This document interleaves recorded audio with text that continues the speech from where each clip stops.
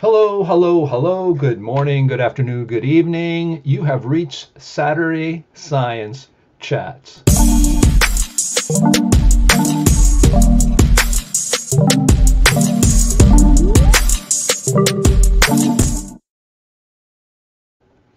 Hey, thanks for tuning in to Saturday Science Chats. I'm David Hilster, and I want to welcome everybody from the John Chappell Natural Philosophy Society and the Dissident Science channel. Today we have a great show today. You don't want to miss it. We're going to talk about a possible physicality for electronic circuits.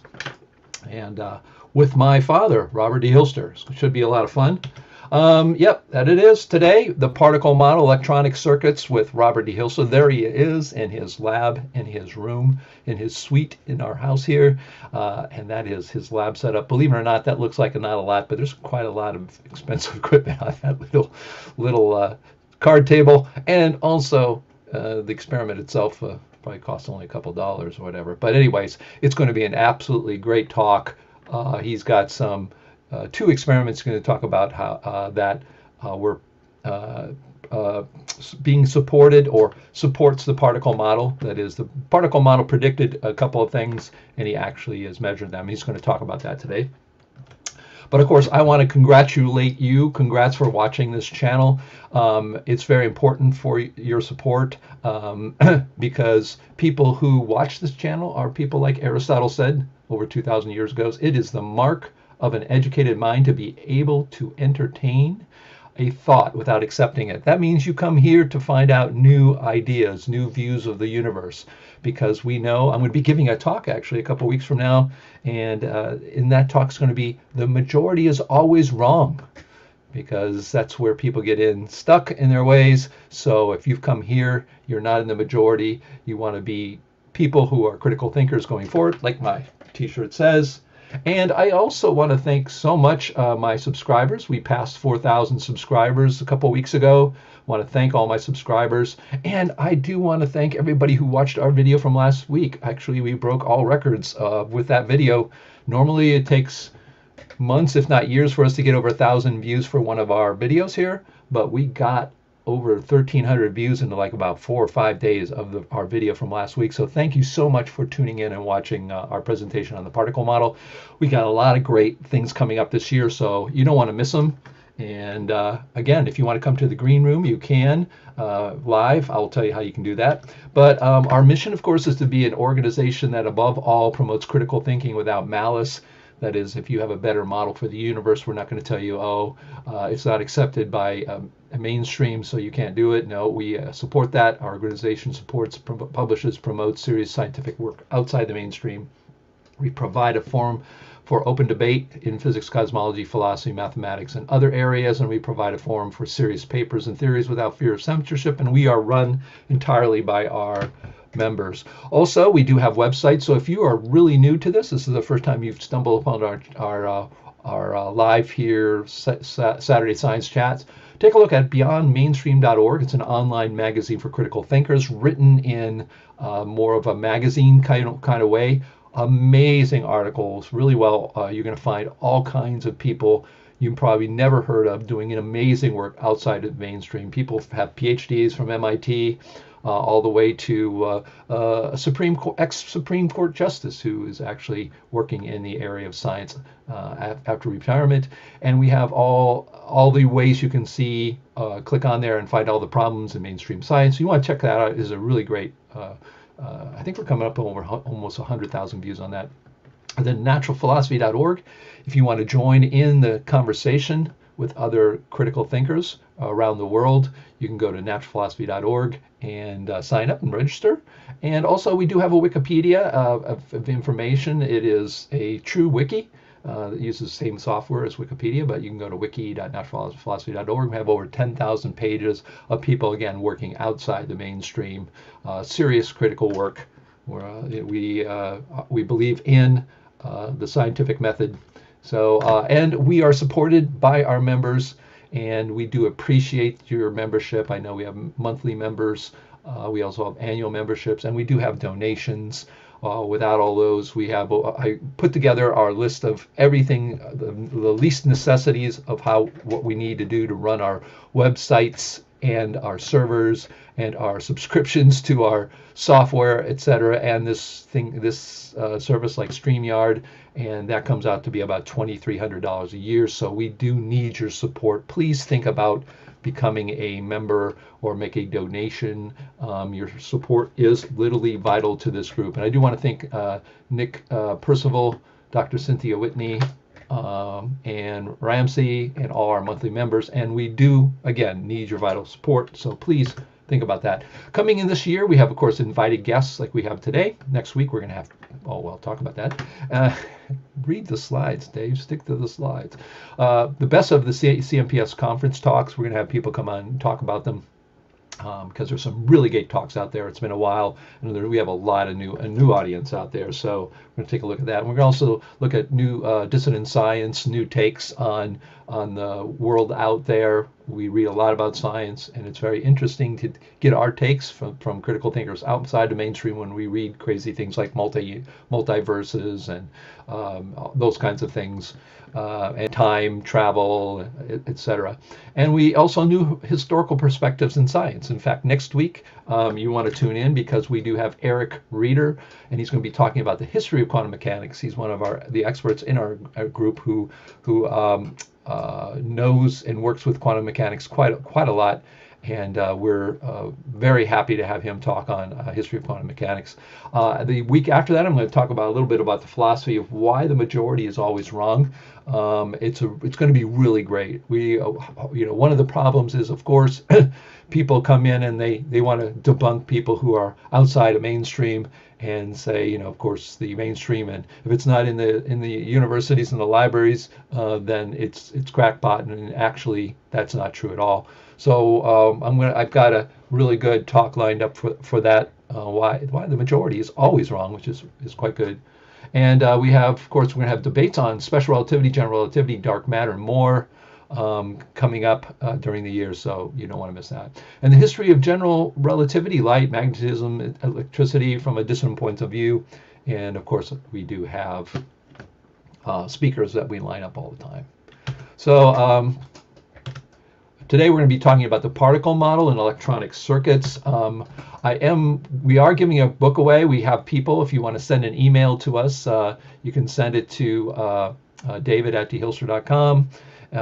You can find my email everywhere. Just Google David D. Hilster. You'll see a bunch of websites. It's got, you can find it very easy.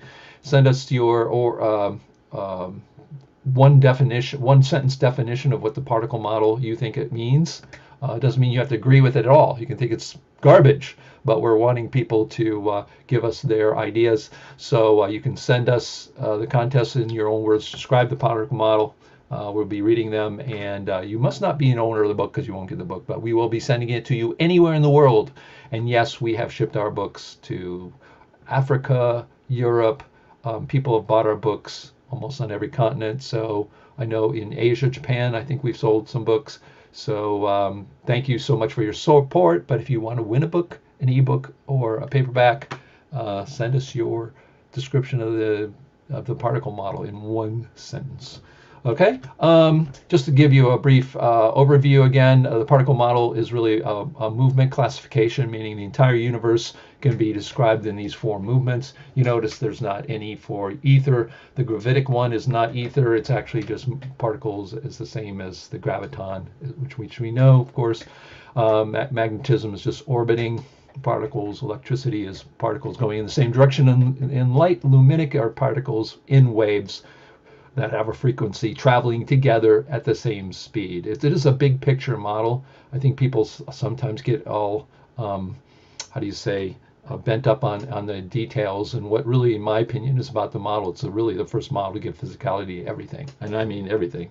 One of the things that people were getting really mixed up on is they think that, for instance, maybe the particle model is only one particle.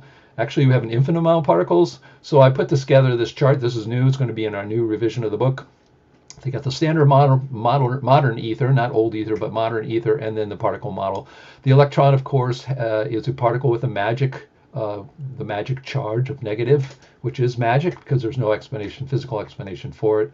Modern ether, they don't really talk about the electron. Closest I've seen come to that has been Glenn Borkert with his ether saying that, and Yonel Denou saying that it's just waves.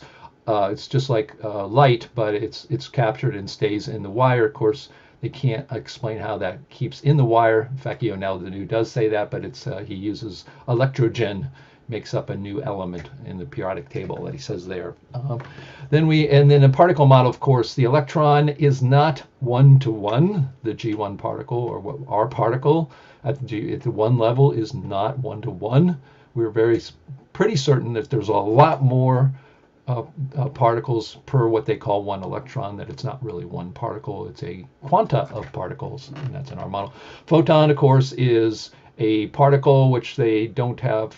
Of course, it's a wave, it's a particle, so that's quite, how do you say, difficult to describe. Of course, a modern ether, and all of ether, is basically giving physicality to, number one, light. Gravity is a secondary thing, but number one is light. And then, of course, in our model, we have the same particle for all four of these. The graviton is postulated by the standard model, but it has not been found or verified. Modern ether, a lot of etherists, not all of them, will try to describe gravity using the ether particle. And of course, we use the same particle for electron, photon, graviton, and for magnet. And the magneton, I made that up. That is Dave D. Hilster making them up. There is no such even concept in standard model. Modern ether, of course, you have Yonel Denou, who came up with the idea, which we actually use his idea, which is the flowing in loops of they say ether particles, and then of course ours is just orbiting particles. So we in the particle model, we have all of these as one particle. If you look at the modern ether theories, with 90% of the people here are etherists, you're basically doing pretty much the same thing. So this is no big departure in any way. It's the difference is that we do things very differently. We don't have a medium. We have particles that are always moving in straight lines unless they're hit. The proton neutron, of course, in standard model, you have the magical plus on this, and then a neutron, which is nothing there. Modern ether, they don't have it. I know Franklin Hugh puts the electron together with the proton, I think, and makes an ether particle. So yeah, there's different variations, and we do have a nucleon. That is, there is a nucleon, so that's two particles so far. The particle count in standard model is 17. Modern ether, a lot of people really don't have a count, or you're like Borkert, which has an infinite amount because there's no elementary particles, and that's the same way with us. We have an infinite amount of particles. There are really four local particles that we really look at, G1 and the nucleon, which do pretty much almost everything we're seeing, almost. The G2 particle, which is really involved, is in the Coulomb force, which is just another gravitic force, in G3, which makes the G2 run. And of course, elementary particles means they're not divisible, which in many of our thoughts does not exist. But there are modern etherists who also have elementary non-divisible, and you have the no because of Borkert. And no, none of our particles anywhere are elementary and don't have a particle. We do have a numbering system. The gravity particles go from GC, GB, GA, G1. We live in the one level. So we live in this level. These are higher levels where things get bigger and glom together, and then we go further down to subparticles and subparticles. So G1, G2, all the way to GM. Average speed of the GN particle is, we call it C1. So C1 is what we would translate into C, but we also contend there's the speed of the other particles at the other levels, and they get much higher, and they go much lower in this direction. Nucleon particles, that is things that get orbited like a planet or a sun or whatever, the levels above us. Again, N1 is our current level, at levels below us. Atoms, again, same numbering system. A1 is the atoms we know. The periodic table, and we're in P1. We all know our periodic table in P1, but there, who does this also a periodic table subatomic, very, very nice model, Jeff Yees, and he is an ether model. Explanations to level B are galaxies. You have a periodic table of PB, at B level of periodic table of galaxies, Halt and Arp. level A is suns, planets, moons, comets. It's a periodic table of celestial bodies. I don't, yeah, I'm making these up in the sense of that's the way our model works. I haven't really sat down and classified these things in any way. Of course, we have our regular periodic table, and a subatomic and Coulomb force is a G2 particle and N2 particles, and there's a P2 periodic field, and on and on and on and on. Okay, and the characteristics are G1s can go through and hit a GA. What's GA? Ourselves, goes through the, hits and goes through the Earth. An N1 as nucleus, it also hits those. Oh, it doesn't go through the N1. That's wrong. Oh boy. It doesn't go through the N1. It hits the N1. Oh yeah, okay, it goes through the G1. Okay. Sorry. I won't correct that, but yes, I will.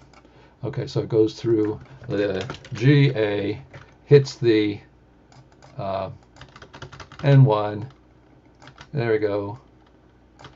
Goes through G1, goes through G2. Don't you love live stuff like this? You can just do that, save it from the current slide. Voila. Oh, no, it's right.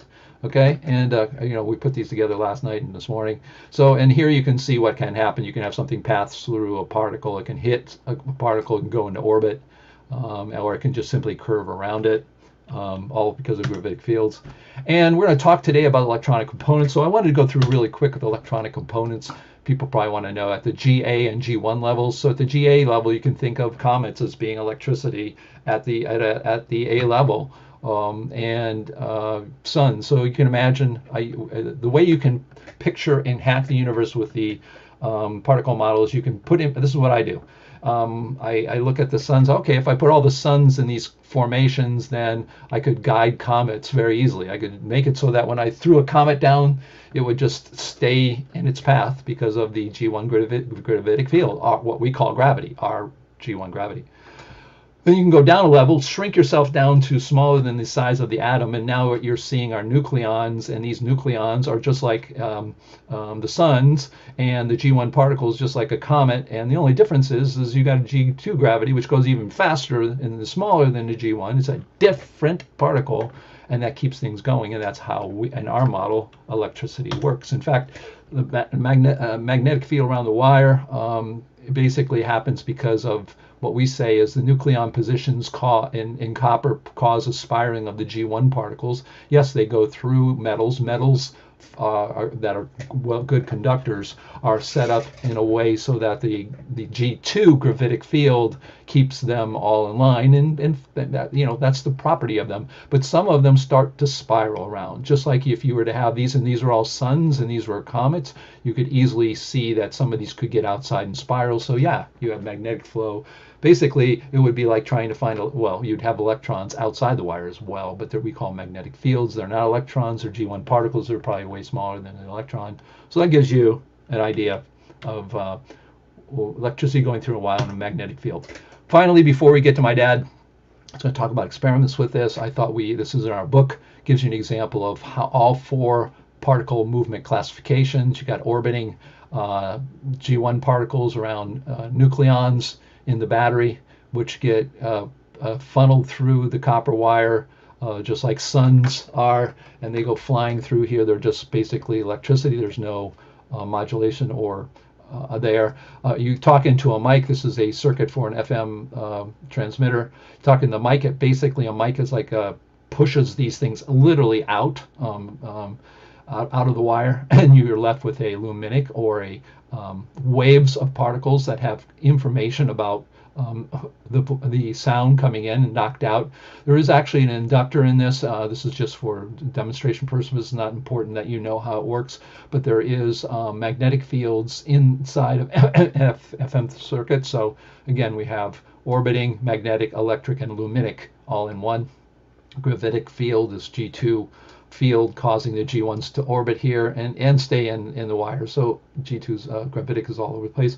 And those signals you can see here modulated go out. And instead of an electron going up in an atom and coming back down and then emitting a photon, and no one knows what the heck that is at all, in our model, it's easy because electron, photon, graviton, magneton is all the same. So it's basically, yeah, It comes in and it goes out.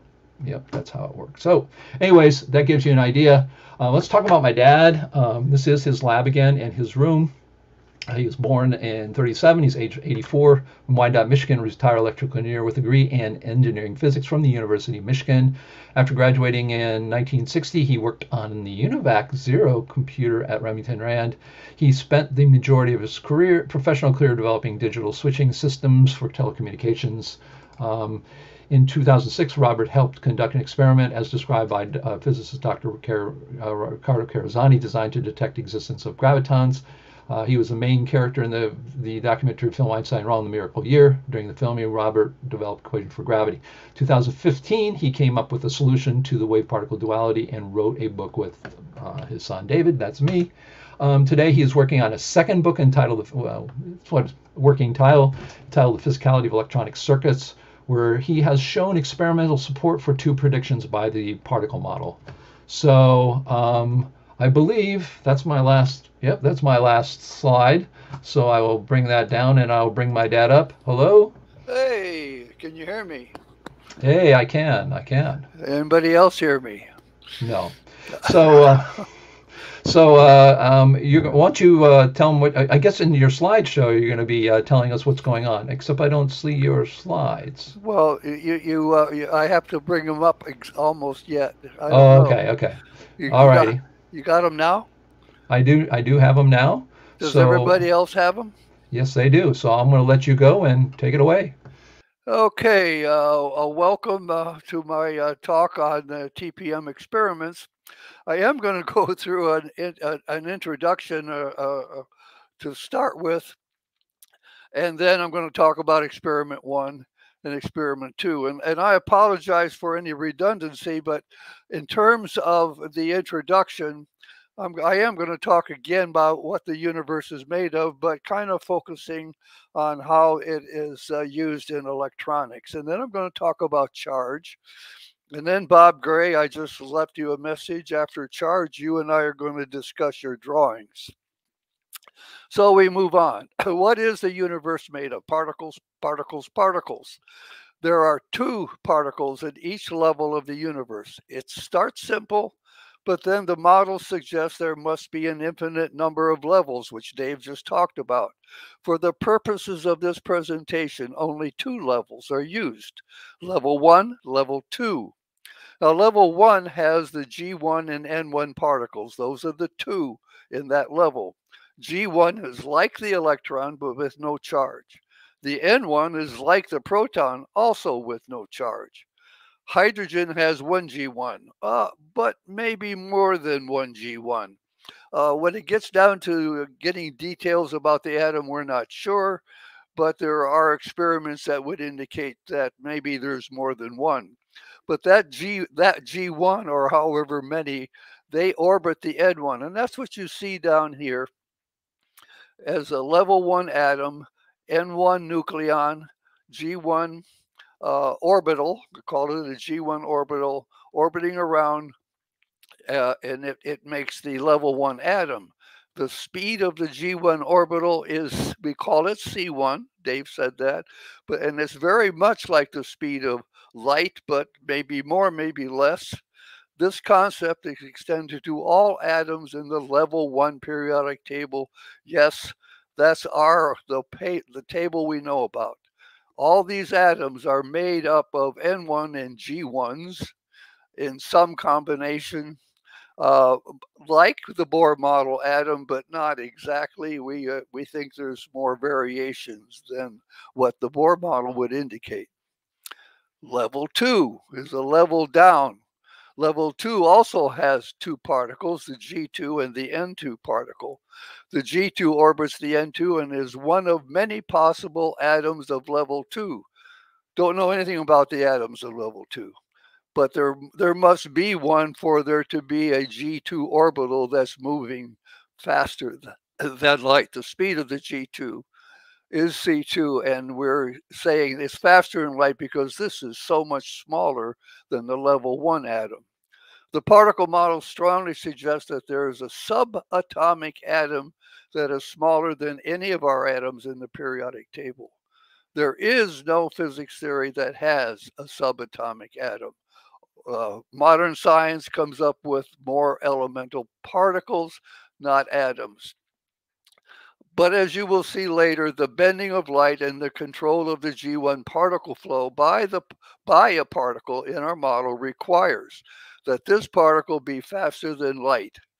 And that particle must come from a subatomic atom. Otherwise, this doesn't exist. And yes, our particle model wouldn't work without it.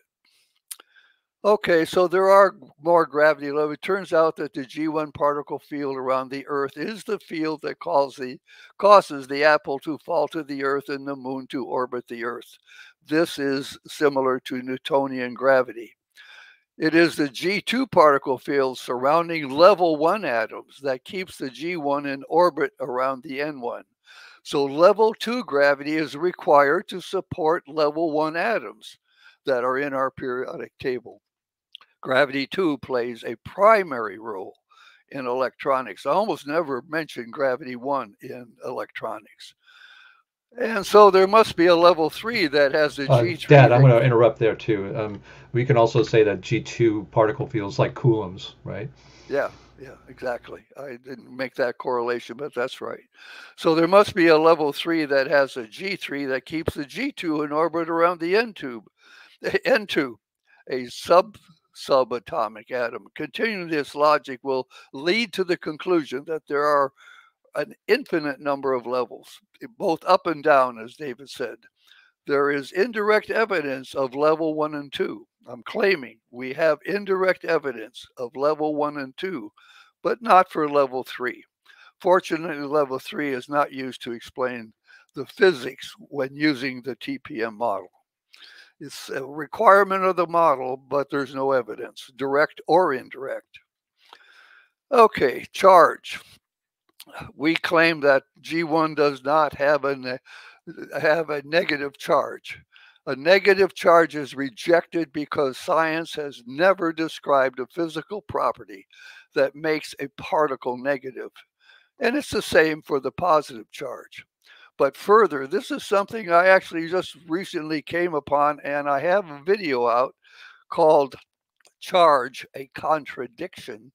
And it basically talks about this situation here.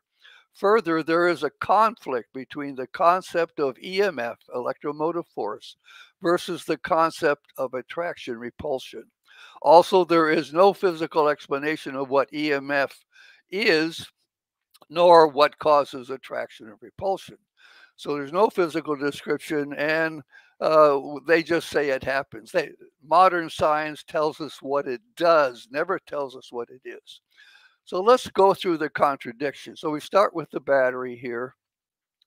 The vertical arrows pointing down is the EMF, the electrical field, which pushes the electron out to the negative port. Now, current's shown this way, but the electron goes the other way. So the EMF here works quite well. It pushes the electron towards the negative end of the battery and out.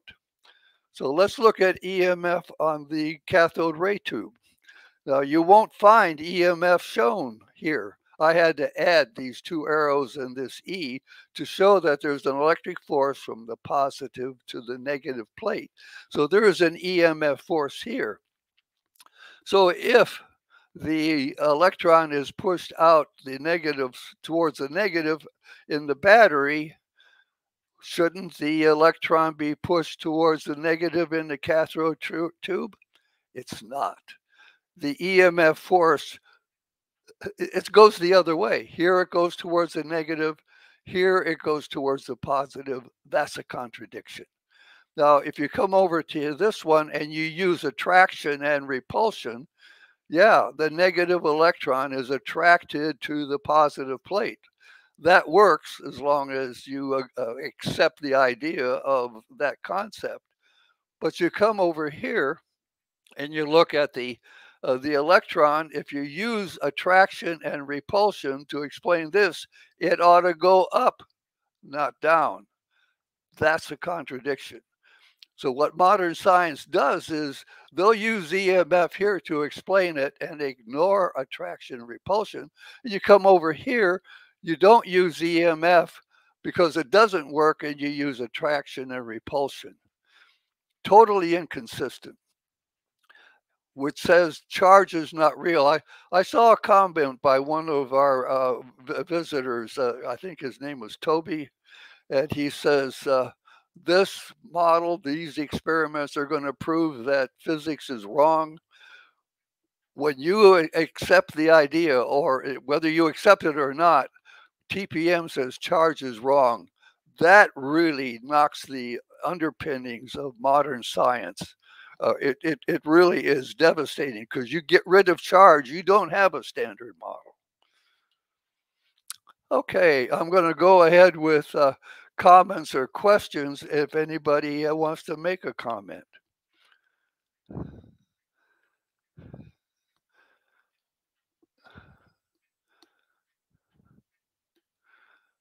Levels 1, 2, and 3, particles, 2 particles per level.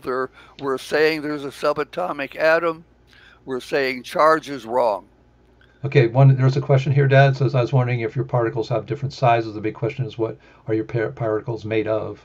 I think we've already talked. You talked about that already. Well, I'm going to go into it exactly here, because Bob Gray, I promised Bob Gray that I would address his. If you could pull Bob Gray up and have him comment on his email that he sent me. This is the figures in the email. Bob, are you there?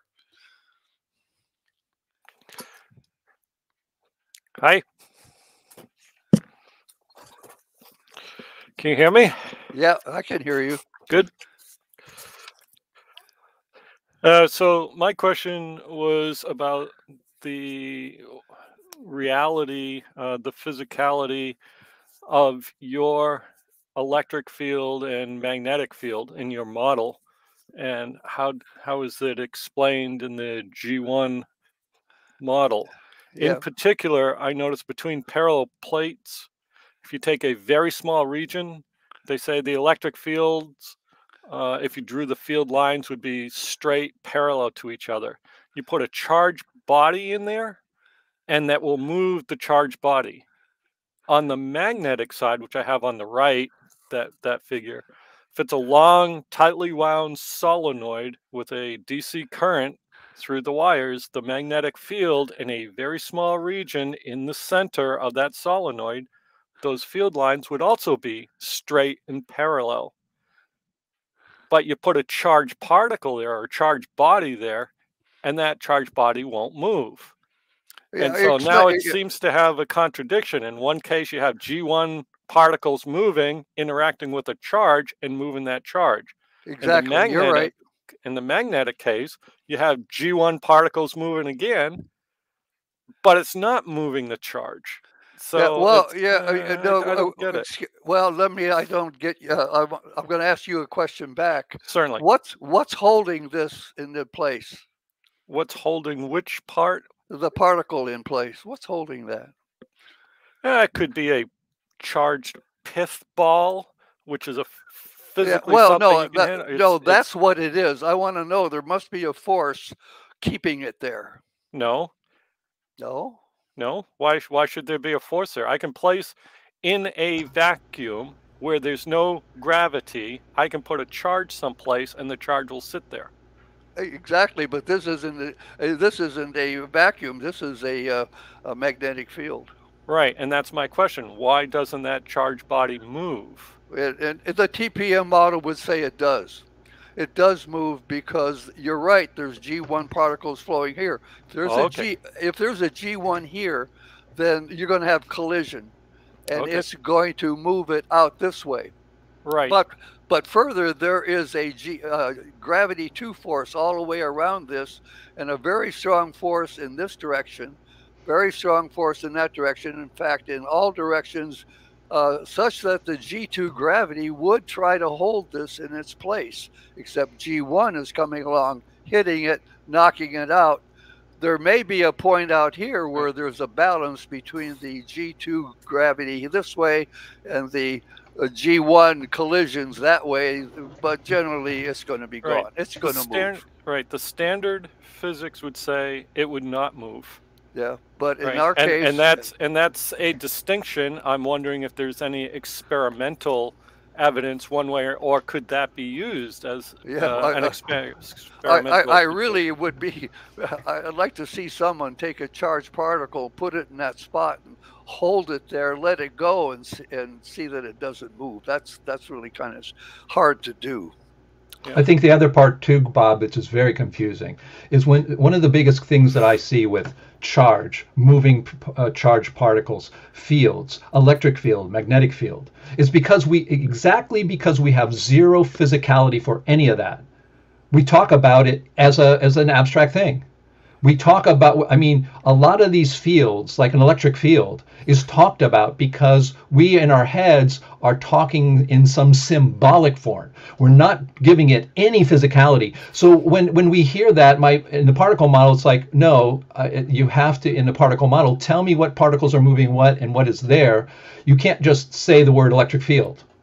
Right, that's the problem. Electric field, magnetic field, charged particle. Does a charged particle moving cause an electric field? All those kinds of things. The thing that I've seen for 30 years when I hear people, I mean, there's been, even in this group, we've had,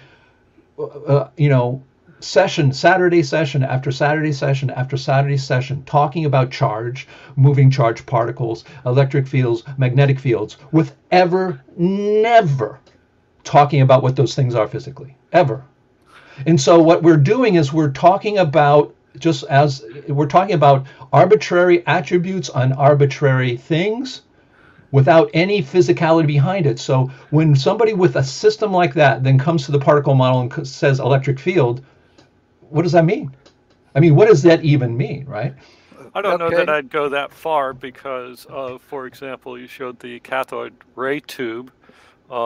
So you know that there are such things as charged bodies. You know that they're discrete. You know they're moving, et cetera, et cetera. Now, what? No, wait. Wait. Okay. I know what you're saying. Charged bodies. No, in our model we don't have charged bodies. So you say you do. We know. You have a plasma. No. You have a plasma of G1 particles.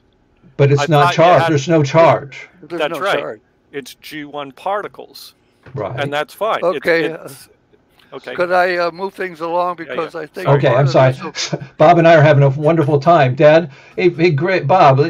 I mean, Bob Gray. We should probably let Dad go. Yes. No, but please, it's been an interesting. Sorry. Okay, I'll bring you both down and let him go. Okay, thanks. Very interesting questions, discussions. All right, I'm gonna go. We talked about the magnetic part. This is the capacitor kind of a part here. This is the TPM explanation.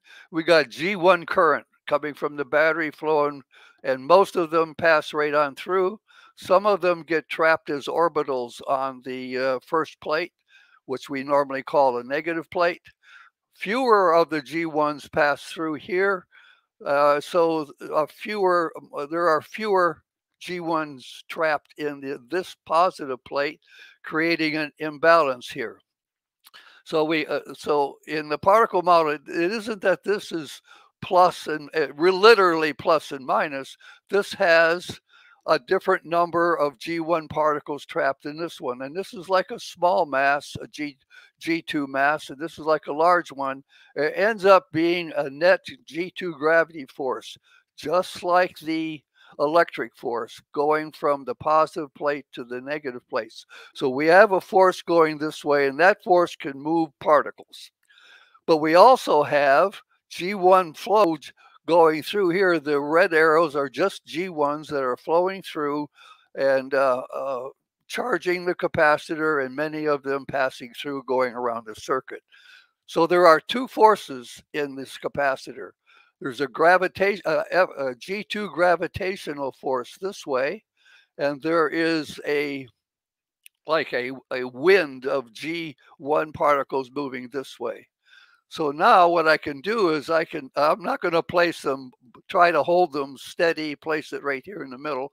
I'm going to do it like they normally do, where in a gun, where they shoot a G1 particle through here.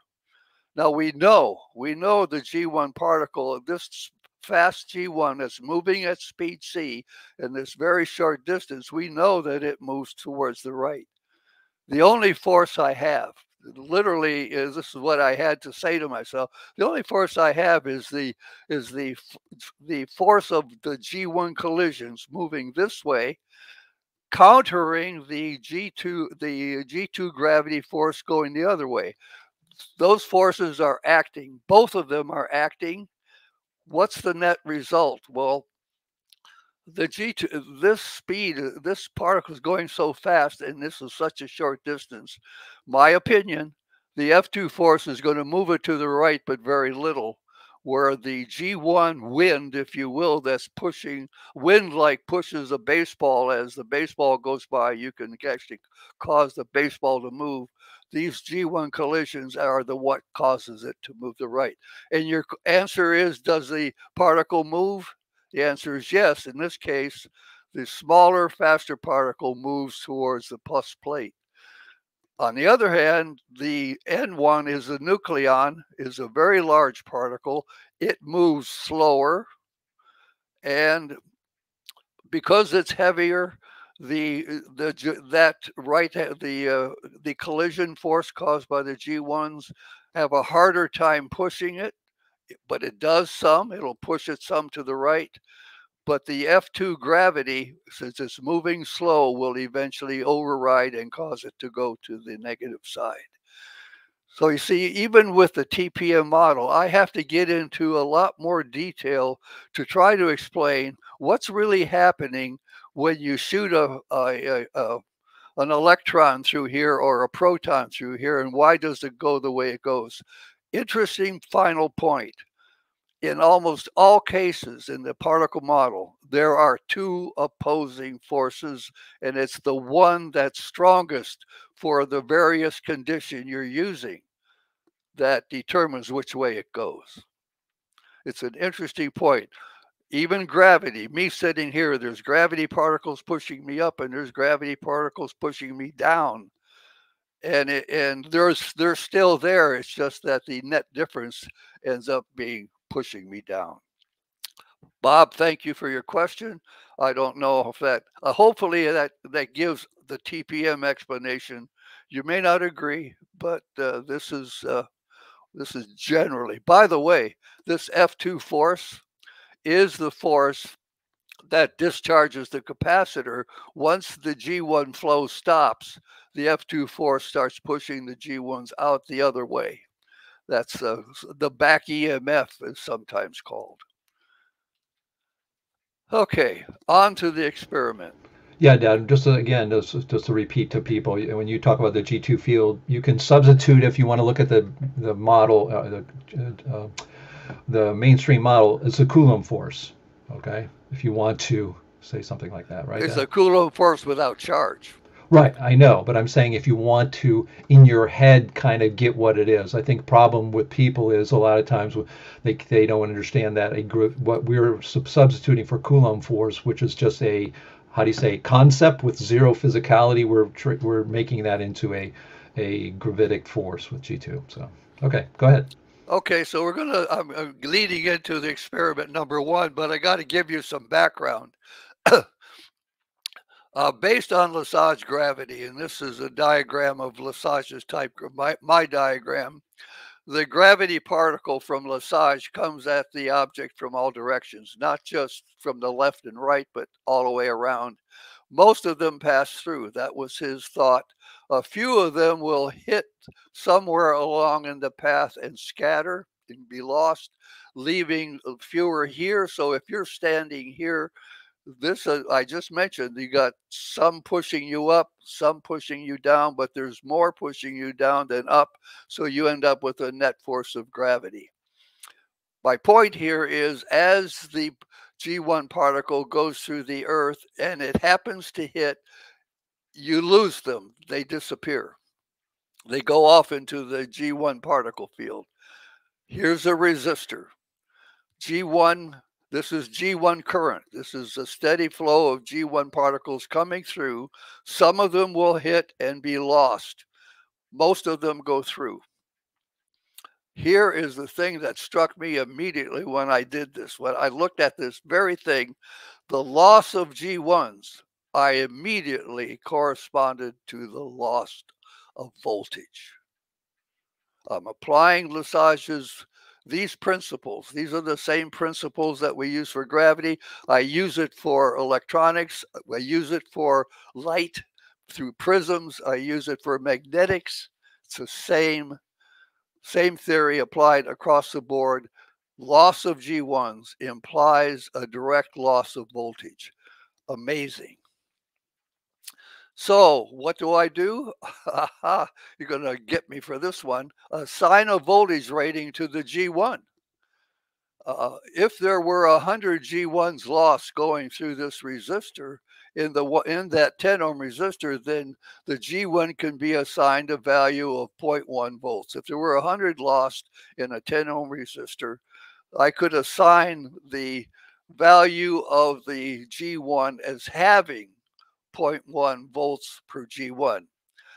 The G1 does not have a physical property that gives it a voltage value. It's only the correlation that I just showed you in the previous slide. The electron does not have a physical property that gives it a negative charge. These are assigned values. I'm assigning it so I can relate the physical property of G1s going through the resistor, losing some, and be able to correlate that to the voltage drop. That's all I'm doing. So I make this assignment, and I stuck with this pretty faithfully throughout. Okay, TPM analysis. If the R1 loses 100, the battery must add 100 to match Kirchhoff's voltage law. If the resistor loses G1s, then the battery must add. That is, if I start with 0, I add 100, I lose 100, I'm back to 0. That's a stable circuit. The gain and loss of the G1, I should not use electron because I'm talking G1s. Gain and loss of the G1, this whole thing is a whole new concept that I never was taught. I didn't know until I put the G1 through the resistor, treated it just like the G1 through the earth, and I come up with this comparison, and it's amazing. It works. It's just amazing how well this works. Well, this is my experiment, my first one, and I'm going to compare voltage losses in this circuit. And I literally used a 9-volt battery, a 4K resistor, at least in my initial analysis, a 3K resistor, a 2K resistor.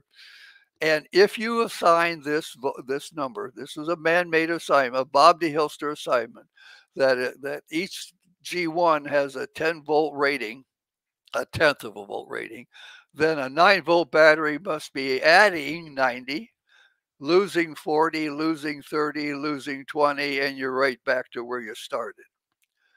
That's a stable circuit when the sum of these losses match the sum of this added gain. Well, like I say, we've never taught that a battery adds G1s or electrons to a circuit, but that's what TPM teaches. Okay, so then I have to do the experiment and make predictions. I got to do calculations, and so now I start with how do I write the equations for this? It's not like, yeah, I can, in one sense I do use Ohm's law, but I got to account for the gain and loss of the G1s. So what's the value of B? B is equal to A plus whatever is added. And that whatever the battery voltage is divided by VG1 is the number it adds. 9 divided by 0.1 is 90. C is equal to B minus the number lost through resistor 1. D is equal to C minus the number lost through resistor 2, and so on. Those are the equations, and I finally end up with E, which should be A, but A starts the next cycle. So I do these by cycle, as if there was a small interval of time over which, okay, I release 90, I come around, maybe that's 1 nanosecond, and then another nanosecond. So this is 1 nanosecond, the next cycle is another nanosecond. That's an arbitrary number. Okay, so to finish this equation, I got to have an equation for the number lost in resistor 1, 2, and 3. The number lost in resistor 1, I'm claiming, is proportional to the number entering, the number of G1s entering times the value of the resistor. Lost proportional to B. B is entering to R1, and R1 is the value. It's a proportionality. It's not an equation. So I introduce a new factor here. The interaction factor is a constant of proportionality that helps determine the number lost. IF. So now I know the number lost is B for R1 is B times IF times R1. And I insert that. I change the number lost term to B times IF R1. This is C times IF times R2 and D. So I now have a set of equations. But what about this value? Well, I played around with this a long time as to find out what kind of a value would be. I picked this number. I picked this number because of the thing I worked with. You just have to trust me. You can pick your own. I'll tell you, you can pick your own numbers for VG1 and IF, and it'll still work. You pick your own numbers. So I picked 5 times 10 to the minus 9th, and it has the units of 1 over ohm because B is the number of G1s. This is in ohms, so this has to be 1 over ohms to make the units work. So you go through the one cycle, you find E, and then the next cycle you do that, and here's the spreadsheet calculation. I started with A equal 50, arbitrary number, VG1. Voltage is 10. It adds 100. B then is 50 plus, that's 150. Because I hope you don't have trouble with reading exponential, but that's really 150. This is the interaction factor I just picked. That's the resistance value.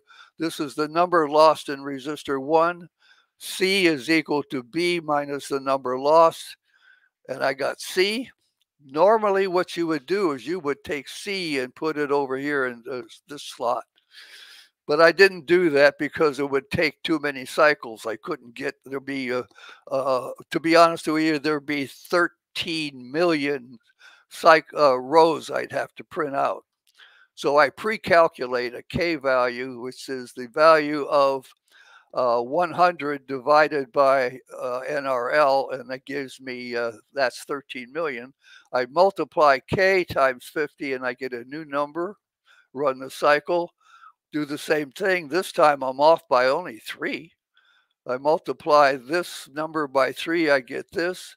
And now my factor is 1. And I'm stable already here. After 13 million cycles, I'm stable.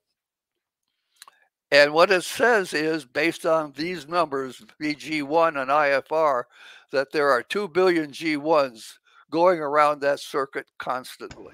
Dad, maybe you can explain a little bit what the cycle means. To make sure I understand it too, obviously, is that for this model to work, you can't just, it just doesn't turn on and it's instantly to its final state, right? No. What I'm saying is I have to do this. I can't do it instantaneously. Maybe I could use calculus or differential equations to do it kind of in where I could take time and reduce time down to almost 0 and then sum it up that way. You get the same answer. I'm using this as a discrete analysis, saying I can break this into a small interval of time, 1 nanosecond around, and calculate what would happen in that nanosecond. And then it adds again another nanosecond. That's a discrete quantized calculation to make it a lot easier than having to try to figure out a new math or use calculus to do it. So I'm taking it in very small intervals of time, basically one loop. This is one. If it took 1 nano, if this is moving at speed c, it might. I made an estimate on my circuit. How big it's a 4 by 4 square inch circuit, and if it's moving at speed c, I got close to 1 nanosecond for one particle to go around one time. So how many okay, so how many circuits around I mean, how many times around the circuit to get this stable, you said? 13 million? 13 million Okay. and three. 13 million and three. Yeah, and so what? How much time is that? You know, I don't want to get into some parasitic capacitors, but there's another thought I had there. So this is the type of spreadsheet calculation I'm doing. Now I'm going to do it. Oh, by the way, this time I didn't use 50. I used 500 billion to start with, a very large number. I said, let's assume A is very large. And I go through and do the calculation. Well, when you divide 100 by the number lost, the loss is huge. You get a very small factor. You multiply the factor times this 500 billion, and you get this number. And in a very short time, you're stabilized. So no matter whether you start high or low, and I've done this with the spreadsheet. I've done it without the K factor, and I set this number just above the 2 billion. Okay, set it just above, and then I make C go to A for each, and you can watch this thing go up and down trying to find the answer, but hovering, if you will, right around the stable point, which means that the circuit it's stable, but it's a dynamic stability when you actually when you don't use an accelerated calculation. Okay, there is a question I just wanted to sort of put up there. It says, does the battery store G1 particles, or is it pushing it around the circuit? There is just like the capacitor has a G2 force, because the battery has a smaller number of G1s here and a large number of G1s here. Zinc is much more active than copper, so you got more G1s here and fewer. It creates a F2 force here, which pushes them out. As the battery releases them, it pushes it out, and whatever comes in, most of them pass through. Some of them don't pass through, by the way, and that's where you get the resistance of the battery into play. When the ones coming in actually hit and lose, that's the battery impedance. I don't know if I got the. Maybe I'm rambling here, No, but that's right. the battery does set up a G2 gravitational force, just like the capacitor, and it pushes them. That's why the G1 goes out the tail end, because this has very few G1 particles. This has a lot. There's an internal force, just like the EMF pushes them out, come around. And this one adds 100, this one loses 100. And that's what you end up down here. This one adds 100, this is losing 100, and it's balanced. I think the other thing about circuits in general is that it's very common in our model to have G1s literally thrown out of the circuit. They're gone. They're out in space. They're out in space, exactly. Okay, now the experiment. I'm doing a voltage experiment. I'm going to tell you what the experiment is. Just trying to get the equations, the spreadsheet. The spreadsheet I use for this calculation is much more complicated. I can't fit it on the slide. The 4K resistor here in the first location, R1. I am saying, this is a prediction, R1 will have a larger voltage here than when I put the 4K up here. Why? Because I'm losing G1s as I go around. I have B is a larger number than D. So there's a bigger voltage drop here. When I put the 4K up here, is a smaller voltage drop. Same thing with the 2K resistor in this last location. Will have a smaller voltage drop than when I put it down here. So that's exactly what I did in the experiment. I started with a large, medium, small resistor, put them in this location, did all my measurements. Then I switched the two and I did the measurements again. Okay, and I'm expecting that in this position, they will be less voltage drop here than there is down here. So what I did was pick 15 sets of resistors. I selected 15 sets with different values and ratios, not just 4K, 3K, 2K. Measured the voltage loss of each resistor in the first position and then when it was in the last position. Then I calculated, went to this spreadsheet. I entered the measured value of the battery voltage and resistors into the spreadsheet so I could make my prediction realistic about concerning the particular set I was at. From the spreadsheet, I can calculate the voltage across by multiplying the number lost on resistor 1 by VG1, I get the voltage drop. The same for VR3. For the voltage, when I put the 4K in the third position, I multiply the number lost from my spreadsheet times VG1 and I get the voltage drop. So I have a measured value of voltage, I have a calculated value of voltage, and I compare them. This is the result. Here's the measured value, the first three columns. This is the 15 circuits, all different values, different ratios. When the large resistor, this is all about the large resistor, when it was in position 1, it had this voltage drop. That's what I measured. When I put it in the third position, I measured this. All I did was subtract it. I'm expecting a positive answer. Whoops, right away I get a negative. But I'm doing it for all of these. So when you just look at this, I've got 1, 2, 3, 4 that are negative and the rest are positive, just like I predicted. Not 100% here, but that's what the measured values. But then I said I took the measured values of the and put it into the my spreadsheet, and I got these numbers. Well, look at here. This says it ought to be positive. Well, clearly this is wrong. No matter what I say about circuit 1 didn't give me the right answer. So of all of these, this is wrong. But look what happened here in circuit 7. I measured a difference of a negative, but when I put that into the, I calculated my my TPM actually predicted it should be negative, even though I thought it should be positive.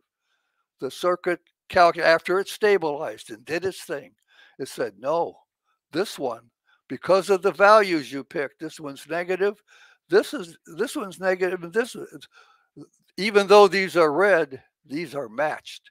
There's only one wrong here. There's only one wrong, and that's circuit 1. That's a 93.3 comparison, showing that the voltage across the when it's in the R1 position is larger than, if in most cases, is larger than when it's in the R3 position. But even the prediction will predicted the negative measured result. There's a question here. Was a nanometer use 6.5 digits? Yes. Was it 6.5 or 7.5? No, I rented the Keithley 6.5 for the first experiment. I bought a Keysight 7.5 for the second experiment. And one of the I think part of this is, and these are things that are just would be general questions too, is that why would this not be seen, these changes in current, right? And and then one of the other questions is, well, why would somebody even have a voltmeter to such a ridiculous length? I think those would be two normal questions. Maybe you could answer. Okay, the company Keithley and Keysight make instruments for other companies who make meters. If you want to buy a 3-digit meter to use at your home, the company that makes that will use a 6.5 or 7.5 digit meter to make sure their meter that they're selling you is accurate to 3 digits. So it's used in what's called metrology, meter testing and design. Okay, what was the first part of the question? Why wouldn't you measure this? I do come to that. I'm going to answer that question, but at a later slide, if you'll allow me, because I want to move things along. I do, but there's another question real quick. Very simple. Was the circuit held at a constant temperature? Room temperature, yeah. It wasn't. I did make sure that the wattage ratings were not exceeded. The rule of thumb in electrical design is that uh, if you need a 1 watt resistor, you put a 2 watt resistor in its place so you don't have temperature problems. But otherwise, it was room temperature. And in this room, it was air conditioned pretty well during that whole time. So, and it was on and off, so there was temperature up and down. Yes, to some degree. Okay, how about the small resistor? Did the same thing. Small resistor. When it was in the first position, I measured in the last position, and I'm expecting positive. I get a negative here, and I said, "Oh, that's wrong." Oh, and then I should have started putting red on all of this. Look at, I was expecting it to have a larger voltage drop in the first position and a smaller one in the third position, and they all came out negative. The only ones, this one was wrong here anyway, but this is the only one that came out positive like I expected it to.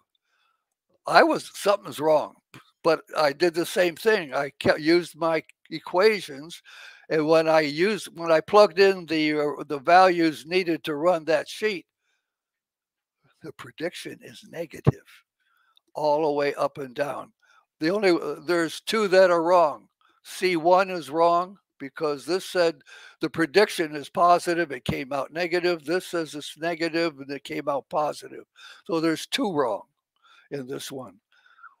And I was shocked that this came out predicted negative and measured negative. And I think my next slide talks to that point. The reason I got the wrong answer is when I'm using this was circuit one, was a 10K, 5K, 1K sequence, and then I switched the 10K and the 1K, and at 1K, and I copied down for you the value of the number of G1s flowing in that circuit by that calculation. And what I didn't anticipate was that the value of the number of G1s flowing around the circuit would change. Intrinsically, I'm assuming it without even thinking about it, that the number of going around that circuit would be the same, whether I had 10K here or 10K there. I thought it would be the same. It's not. Well, you can say, well, it's not a lot different, but it is different, and apparently enough to make my prediction incorrect. But that's even more amazing to me, that I predicted one thing and the equations predicted the opposite, but the measurements agreed with the prediction of the equations. Absolutely amazing. Okay. Cover G1s lost through a resistor are equivalent to a voltage drop. G1s added by a battery are equivalent to a voltage gain. And I just gave you the results, which were anywhere between 86 and 96% effective. Showing, in my mind, current is not the same going around. And because the current's not the same, the voltages are different. 4K voltage, the voltage across the 4K is different. Standard technology says otherwise. The standard answer is the current is the same, and the voltage drop of 4K, no matter where you put it, should be the same. And it's not.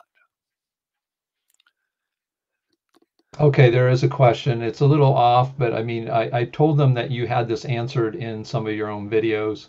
Again, if you want to, you can see Bob D. Hilster's videos. You can go to youtube.particle.guru and go to his YouTube channel. But the question again was, in DC case, electrons move at micrometers per second, and AC electrons don't go anywhere. I mean, that's a common thing. I mean, being an electrical engineer, I mean, what would you say with those kinds of? Okay, the standard answer for a electron flow is that it's the valence electron that moves, and it moves very slowly from one atom to the other as it literally, if you will, hops from one valence band of one atom to the valence band of the other. Particle model totally is rejecting that. The battery is emitting G1 particles. They're spinning at very high speed when they're in the battery, almost the speed of light. And as soon as they're orbiting. Wait, be careful, because people take spin as the particle's spinning. Yeah, okay. They're orbiting at a very high speed, and as soon as they're released, they're going to move at high speed. And if there's open space, they're going to move through the open space. So it's a totally different concept. The electron in the particle, the G1 in the particle model isn't the motion of a G1 orbital from one atom to another G1 orbital. It's moving through open space at speed c. Okay, the other question was about AC. Electrons don't go anywhere. What happens in this model? Just a quick answer. I know that's a little off, but... Well, it's the same as DC. The only thing difference with AC is you got a half cycle going one direction, and the other half cycle going the other direction. Otherwise, it's the same motion. They say the electron doesn't go anywhere because somehow if you can keep track of one electron in a valence band, it moves this way a little bit, and the next half cycle it moves back. I mean, when you think of that current is the motion of the valence electron, that's what you get. That's what you're taught. TPM isn't teaching that. TPM says you have a high-speed orbital in the source or battery, and it comes out at high speed, and it moves through open space. Two different concepts. Okay, another question. What was the battery type and voltage that you had? Oh, it was a night. I don't know. No. Well, in your experiment, Dad, don't you have a power generator? I have a power supply, but no, with that first experiment, I literally used a 9-volt battery. Okay. Oh, and then high speed, you've already answered that. That's basically close to the speed of light. Well, actually, the G1 particle actually travels at the speed of light or slower or well, maybe even a little faster, but it is variable. It's variable because the G2 gravity that pushes that out of the battery is accelerating it. Come on. Right. It was orbiting at one speed. It's accelerating as it leaves. Yeah. It slows down as it, well, there are other criteria. That's later. Okay. Experiment number 2. Well, so number 1 had to do with voltage. This has to do with current. Now I'm going to emphasize the current. And I had a separate motive for this particular experiment because I was really trying to find a true value of VG1 and IF. And I hate to say it, my last video I reported the value of VG1, I failed. I didn't get it. But this is the circuit I was using to do that. And the way I was doing it is I put a shunt resistor here, a 1 ohm shunt, a nominal value of 3K of 3.9, 2.2, and 1K here, and another 1 ohm shunt there. And now what I wanted was I want to know the current going in, the current going through, and the current leaving. And I was going to use that data to find these values. So here's what I did. I measured the current before in the S1, during with the R1, and after with the S2. The S1 and S2 were 1 ohm, 4 ohm watt shunt resistors. They were 4 watt resistors. I wanted to make sure they wouldn't get too hot. And then I selected 3 different resistor values, 3.9K, 2.2. I wanted 4, 2, and 1, but that's what I got. And this time I do have a power supply here. And my power supply, I'm able to set it up anywhere from 1 volt to 30. I use 5, 10, 15, 20, 25, and 30 volts. Now keep in mind that the current reduces, the number of G1s reduced. You lose some here, you lose some here, you lose. So this is what I'm expecting to see by measuring is a reduction from here to there. Now I'm actually going to give you the answer before I go through the details. So there's three sets of equations. And the current in the standard equation says if I take the battery voltage and divide it by the sum of the resistance, I get the current, and that current is here, here, here, and they're all equal. So if I were to plot the current through the S1, R1, S2, they're all equal. In this case, it happened to be 1.5 milliamps. Okay, I'm just saying there's the standard equations. That's what they would tell you. Question would be, what do the measurements tell me? TPM equations. This is the ones I just talked about. And in this case, they should be going they should be going down constantly. From here, the current here should be higher, this should be lower, this should be lower. That's what I'm expecting. Okay. Now this one I have introduced, I'm going to talk about the speed factor, but I had to modify the equation to accommodate a speed factor. And now something strange happens, and I'm not going to go into the detail, but this is the summary result. This is the result of what I got from this test. If you use a standard 3-digit voltmeter, you're only going to see the three most significant digits of the current, and you're going to measure this. You're going to go in the lab, you're going to take your meter, you're going to read it. Okay, yeah, it varies a little, but basically it's generally constant. The equations say it's absolutely constant. Whatever the voltage is, you divide by the total resistance. That's the current to each one. But I used a 7.5-digit voltmeter when I had no speed factor, and this is what is predicted. It's high here. Frankly, it's a little lower here. You can't see it, and then it's lower again because S1's a small resistor, R1's a large resistor, and this is small again, and so you get this curve. I measured using this. I measured. This is the calculated, predicted. This is what I measured. Totally wrong. This prediction is wrong. This prediction is right as long as you use 3 digits, but this is wrong. This, by the way, but I'm not measuring 1.5 milliamps. I'm measuring 3.8 milliamps, and the difference is out here, 84, 82, and 80.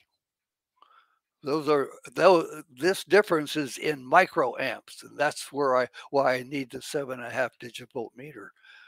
But the measurement says this. It's wrong. I knew there was something wrong. I had to find another answer. So I added the speed factor. I showed you the equation briefly. Did the prediction. The measured value is in blue. This is for circuit 1, 15 volt, where I combined the measured and the prediction, and they're practically on top of each other. I'm doing this because it helps explain why 3-digit meters read what they read and why I'm with a 7.5-digit multimeter are getting something different. This is at the milliamp level. This is at the microamp level. Now, Dad, you being an electrical engineer and that very first one with the 3-digit voltmeter, right? Yeah. Pretty much, obviously, you spent 40 years of your life in electrical engineering, very successful. With the 3, right? But you were very successful, and you used equations. So, yeah, I mean, the equations in this case were empirical, really, right? They're not. They were. So the equation that says it matches the 3-digit voltmeter is not because if they would have a 7.5-digit voltmeter and measured what you measured, then they'd have a conundrum, right? Then they'd have a problem. Yes. So really, the history of electronics is that, well, we don't have any physicality for anything anyways. We have this old problem of the valence, the electron going in one direction slow, but the current in the other, et cetera, and we know it's going way faster than the electrons. It's got all that problem because of physicality. There's none. So in other words, the standard equations are just simply empirical from what they measure, and they say, oh, we'll come up with mathematics to match that, and it works, and it it works, works. and it works.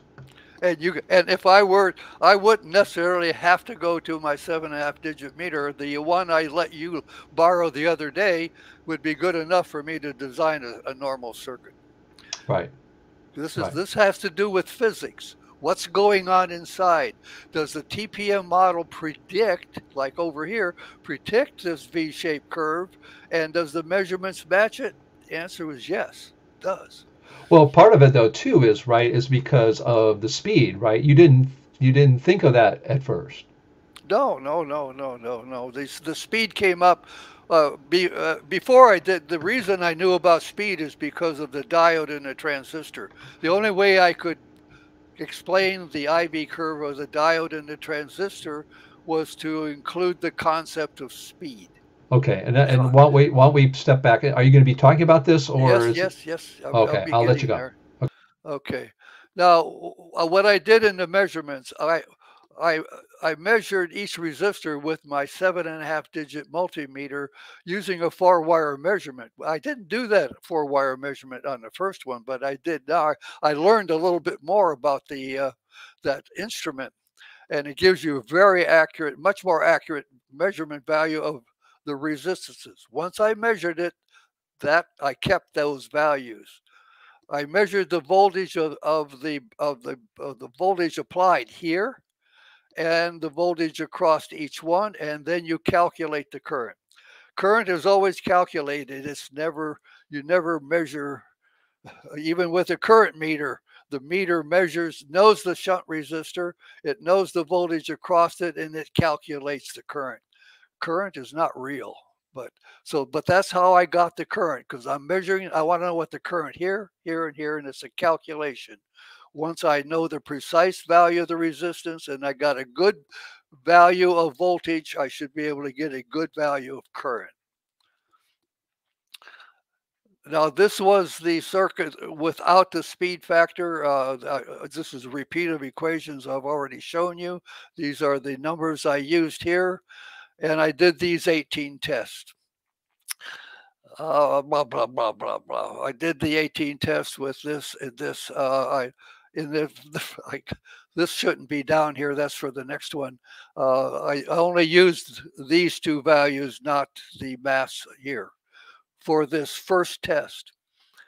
And I already showed you circuit 1 at 15 volts, where this was this is the predicted one.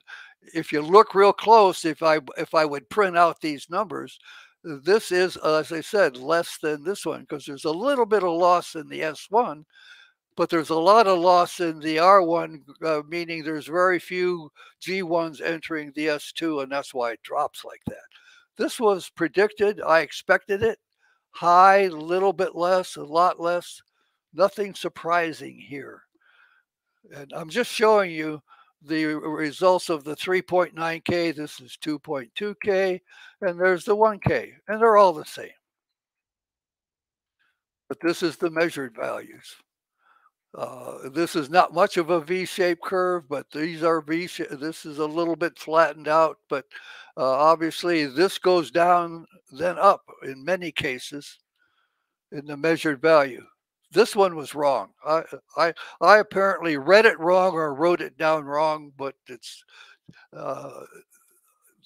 this doesn't make sense at all in this context. And then this is the measured values. They're all V-shaped. Now I'm in the microamp region. This is because all these milliamps are the same: 5.1, 5.1, 2.05, 06. They're all in this. The milliamp portion is in the same range. We're looking at the 4th, 5th, and 6th digit here being displayed. By the way, the meter does not know which equation I'm expecting. It knows nothing about the equations. This is just, these are the measurements, and I have to assume that these are valid. Got a very accurate meter for the resistances and the voltages. And it doesn't matter which equation you think is right. These are the measurements. So the TPM equations, the predictions are wrong. The measured values are correct, and so I have a problem.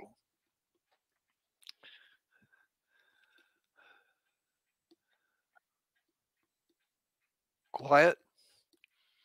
No, you had a question actually. Catherine, who's following us, she must know somewhat about electrical engineering. Says, so what causes the V? Oh, okay, okay. Oh, you. That's kind of the big. Hey, It means someone's following you. And also, I thought it was very interesting. One of the things my father and I've talked about a lot is that one of the problems with models in general is their predictions aren't really talked too much about. Their applications sometimes aren't really talked about too much. Sort of generic kind of things like you can travel speed or faster than the speed of light. But one of the things about the particle model, which requires every force in the universe to be a moving mass hitting another moving mass, what I call a Turing machine, a Newtonian Turing machine, and you got to find out and hack the universe that way, is that we have to have an explanation for this in a physical sense. And so when we are looking at everything, we're saying what biggest question I had was if we use TPM for the particle model on electronic circuits, give it to my father who's been an electrical engineer all his life, who's been very successful at using empirical equations, using all mainstream has handed him in equations, what would happen? Would it make him look at things differently? And then after, even more than that, would it make predictions that we would not have expected? And one of the things I was saying is that couple things, electrical engineers in this group, having hung around with people who are outside mainstream physics since the early 1990s in the NPA, Electric Universe, Tesla Tech, the CNPS, the thing that I've noticed is electrical engineers are the most cantankerous, but always the ones who are always questioning things most, throwing the hard questions at people's models constantly. And I always made a joke. I said if everybody had the engineering attitude of an electrical engineer, we would be much better off, because they'll throw questions at you, and they're really the biggest judges. So when my father took this and started applying it to it, I thought this was going to be a huge acid test. And I think it's gone way beyond our wildest imagination about what it took my dad, a 40-year veteran in electrical engineering at high, research, doing digital, design with circuits, to completely rethink about what's going on in electronics, and not only that, make predictions about things that we didn't even know were there. I mean, that's, to me, and if you look at all the technologies that humankind has come up with that has made the biggest difference in human history, in my opinion, is electrical engineering. That is electronics, the computer. That has made the biggest difference in mankind, in my opinion. And yet we have zero physicality for any of it. None. And to see my father go through this and then get to a model, make predictions, and struggle with this and have eureka moments, that's quite amazing. And one of the things is that maybe in his second book, which is, Catherine, which is the Physicality electronic circuits, we're thinking of all the electrical engineers out there. They're going to see this, perhaps. They'll read about it. They go, wow, this is interesting. They'll measure it. Then they'll go, why did we have these predictions? They'll look at the particle model. And like you can say, this is great. I'm not sold on TPM, but the experiments rock. That's what she said down here, Dad. This is great. Yeah. And so I think it's been really, really amazing to see this journey that you've gone on. So, okay, I'm out. All right, Catherine. Okay, I heard your question, and I went backwards to this chart. And it's not the particle model. It's not hard to explain why it's the current's higher here and lower there. But when you get to this point, and if there's fewer if this is less voltage, the reason it's less voltage is because it's losing fewer G1s. It's losing fewer G1s than the S1, which means it's passing more through. So if it's passing more through, then this has a chance to be higher. Kind of a simple answer for what causes the V-shaped curve. But here's the real reason. When I did the diode and transistor a couple years ago, I realized that the speed of the G1 through the device could have a way to explain the diode and the transistor. Now, I'm using this because this is the first time when I did this. This was probably back in 2015 or 16 when I did my first drawing of the G2 gravity around a magnet. And what happens is here you have a lot of what I call G2 mass right here in this part, which is part because of the magnet and part because there's G1 particles flowing through there. That's all part of the G2 mass. So there's a large mass here. You got G2 particles coming through here that pass through, and some are hit, and you get a reduction such that there's a net force here. And you end up with a very strong force at either end. There's forces all the way around, and they're also strong. But if you take a look at what this is doing, if this is a G1 particle coming in, and there's a force, a gravitational force pushing on it, just like pushing a G1 pushing on an apple, this is going to accelerate and go faster and faster and faster till you get here, which I'm indicating this is the geometric center of mass, where this force this direction balances this force in that direction. So there's no net force at this point, but it accelerates until it gets to here, and now it's at high speed. And now as it goes on further, this force slows it down. So what you really have is that when the F2 force around a component, whether it's a resistor or a magnet, or whether it's a prism, as light enters the prism, it speeds up, reaches a maximum, and then it starts slowing down. But what happens is that if I increase the number of G1s in a circuit, if I go from 5 volts on my circuit to 10 volts, I'm going to have almost double the number of G1s. That increases the mass, increases the force, and causes the G1s to go even faster at 10 and faster at 15. And when they go faster through here, they miss more. And that's particularly true in a resistor. This is a principle, one of the this is the third principle in my book I'm reading now. As a particle enters a larger object, it speeds up, and as it leaves, it slows down. Result, a fast particle will pass through more easily. A slow particle is more likely to hit the object and scatter. So this affects the interaction factor, the speed, it affects it. That's why I showed you this earlier. That's why I added a speed factor in here. Now I got to figure out how do I make an equation for that. Well, this is what I did. The speed factor is based on the G2 mass of the resistor. There is no standard for G2 mass. There is a standard for G1 mass. It's the kilogram.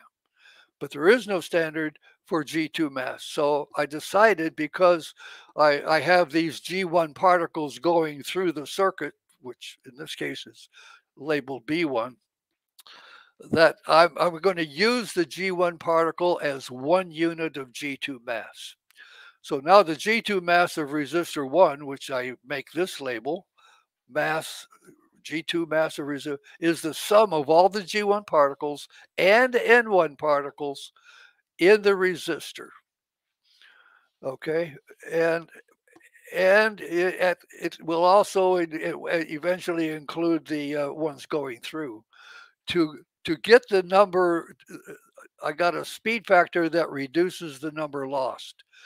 If there's none going through the circuit, this is 0. The reduction factor is 1. There is no reduction.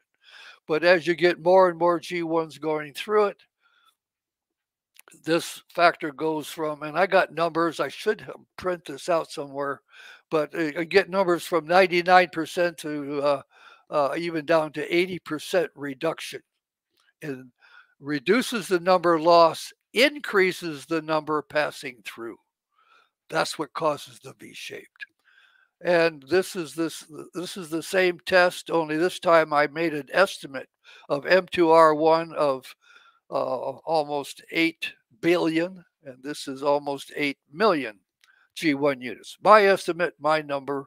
What's remarkable is all of these, in a sense, are my estimates and numbers. Although this was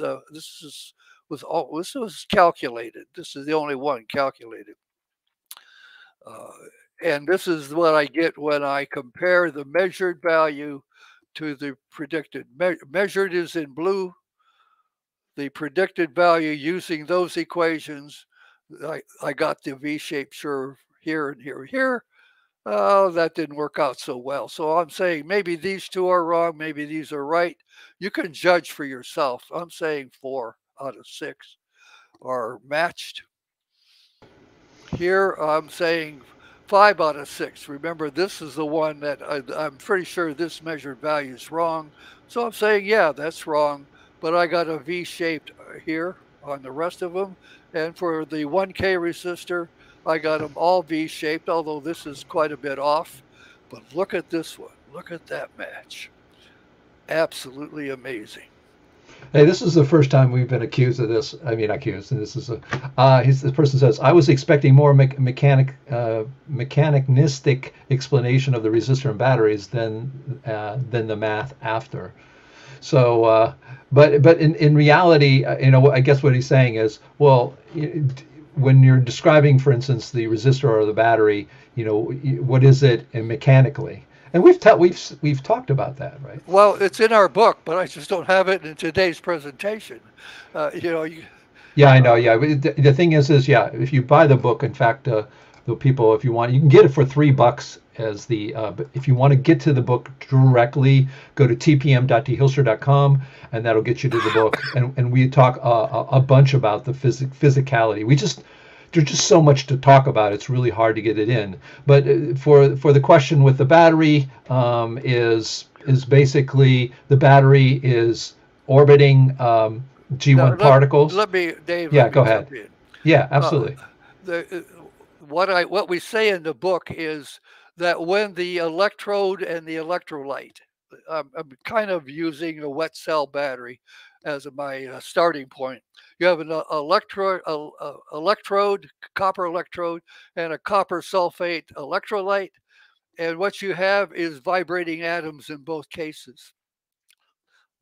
The vibrating atoms, when I say that it releases G1, is because they're smashing each other, knocking the G1s out of orbit. That's the mechanism that I didn't talk about. But chemical reactions are mechanical vibrations, and that's how the G1 gets released. The G1 orbital released, and then the G2 gravity pushes it out to negative, and then we're going around the circuit. So it is a mechanical process. A balloon. When you rub a balloon on your hair and you pick up electrons in the balloon, that's a mechanical process. It's not chemical. We don't consider it chemical, but that rubbing is mechanical. Lightning, when you build up electrons in a cloud of lightning, the thermals going up and down, they're stripping electrons off of the water molecules and accumulating them in the clouds, creating imbalances that eventually creates lightning. That's mechanical. That rubbing, so even it ends up being mechanical, and there's reasonably easy examples. A Van de Graaff generator, literally you turn and spin a wheel against one type of material against another, mechanical, and you create this huge charge in the Van de Graaff generator. Mechanical. Okay, I have another question inside the private. Did you repeat experiment many times for a single circuit without alterations? No, I didn't repeat. I mean, I consider the 15 different circuits a repeat, even though it's not the same values, I suppose. No, to literally answer your question, I could go back and because I have the components, I could put it together. I could use another 9-volt battery for the first one and do it that way and try to duplicate. No, I have not done that. Yeah, I guess part of it's like it's so amazing to even have a model point in this direction, to actually have a physical mechanical explanation in the circuits, and even come close to it at all for the first time with what instruments we have. To me, it's quite amazing. I mean, I don't see, again, I'm this is general support for it. It's not like the finding the one thing, or we're measuring it wrong, so it's all going to be wrong. I think you have to sort of look at the big picture of the model, which is describing everything again as mechanical forces. That, like that one person said, hey, how do you explain these mechanically, and how's it doing? It's doing pretty well. It's describing. I mean, I think part of it is that, right? We're describing how rainbows are made with the same thing we're just talking about in electronic circuits. I mean, to me, it's the big picture. Are our hacks wrong? Are Dad and I's explanations using this model for the first time, someone using this model, going to hold up over time? Maybe not. So, but to me, it's really the overall explanatory power of everything. There's no magic like charge. We have a person asking, saying that, well, in my model, here is a positive and negative. To me, cannot smash into one another. Well, my question to you is, what's the magic between positive and negative? Do you draw it on the little particle and another one on the other particle? What the heck is that? The thing that's bothered me about all my life when in physics is, why in the heck doesn't someone tell me why a positive and negative don't go together? Saying it and just saying that phrase, that's what people say, but there's no explanation. It's magic, and that's what it is. Okay. All right. I can finish this off here real quick as a summary. My first experiment, I claimed that the first one is the only one wrong, that even these measurements, which appeared to be wrong in the first place, were actually right. 93% on the large, 86% on the small, 2 of them wrong. And then finally, the last one, which was which was result I got was 83% match. It's not 100%, but you can imagine that you saw my lab. It's not a white coat lab with a where the climate is controlled, the particle dust are get rid of the particles in the room and all that. This is not a clean room. So I'm quite pleased with the results, and I look forward to. I'm hoping like in a month from now, because it takes me time to get ready to present it. I'd like to continue the discussion of the electronics, where the TPM model has an explanation for the parallel resistors. That's in the book. The IV curves of the diode and transistor in the book. However, I'm not happy with the actual explanation. It isn't as good as it could be, and I hope to cover that in a month or so when I give this type of presentation. That's it. Well, no, thank you so much. It's great presentation. We have people in the green room. If they want to come up, they can. Let me get this off here. Let me get to some of the people in the chat here. Dennis Allen, who we know from our group. Hello, Dennis. Ron Hatch has shown that gravitational inertial masses differ in general. Can you get this result with your model? He shows they're different? Yeah, gravitational and inertial masses. No, actually, our model says they're identical. My first book, which we don't talk about, which is not in publication anymore, Gravity is Not Free, I discussed that pretty well. The fact is that without giving a big explanation, the G1 particle field that surrounds an object in outer space, as that object moves through the G1 particle, it causes a drag. Okay, but other than the drag, that G1 particle field has a sustaining force pushing it, retarding it, keeping it up and down, left and right in a straight line. The particle without the G1 particle field would move continuously, and I wouldn't have this explanation, but since we have the G1 particle field, except for the drag, G1 particle field keeps that particle, that object, moving in a straight line and at constant velocity except for drag. Because because it's the G1 particle doing it, in that case in open space, it's also the G1 particle that is causing the net pressure on me, pushing me down here on the Earth. That type of gravity is gravitational mass, but it's caused by the G1 by the same interactions as the one in space. So if it's the same particle, the same object, but it's in a different place, the masses must be identical because they're not going to interact differently. G1 is always going to act with an apple out in space the same way it acts as an apple as it's falling on the surface of the Earth. So if the interaction is the same, I say, quote, they're identical. Not only just equivalent. Einstein said equivalent. I'm saying identical. Right, right. And I think part of it too, again, we get always back to the same question. There is no mechanical force. There's no mechanical explanation. So when people talk about these things, they're talking about it without a model.